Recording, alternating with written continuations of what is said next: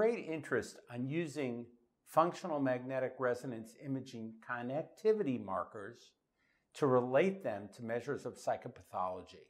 And this interest reflects the fact that these brain imaging measures are relatively easy to collect. Norman and colleagues used this measure to examine relations with ADHD, and they present findings in a particularly large sample with many thousands of individuals and examine connectivity in the striatum, a region that has been long linked to symptoms of ADHD. These new findings resemble prior research in that they link the striatum to symptoms of ADHD, but they do so in a considerably larger sample.